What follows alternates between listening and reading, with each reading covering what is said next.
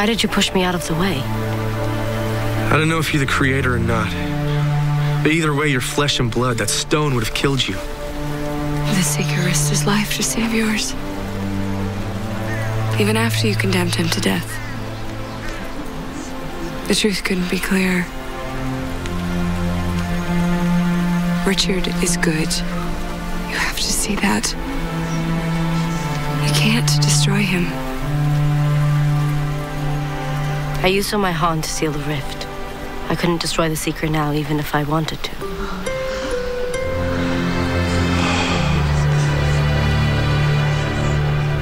But the Mother Confessor is right.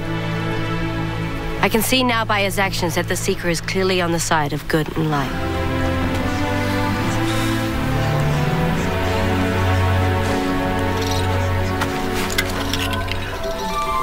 It's working again. Without her powers, Maya can't quell its magic. Which way is it telling us to go?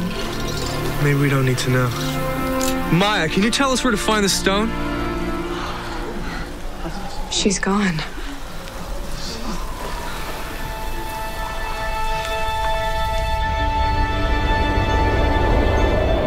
The creator?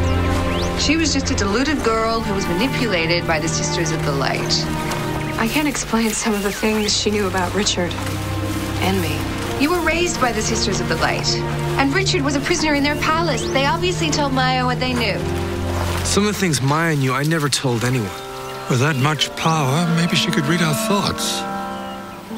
There is another possibility. Maybe she was exactly who she claimed to be.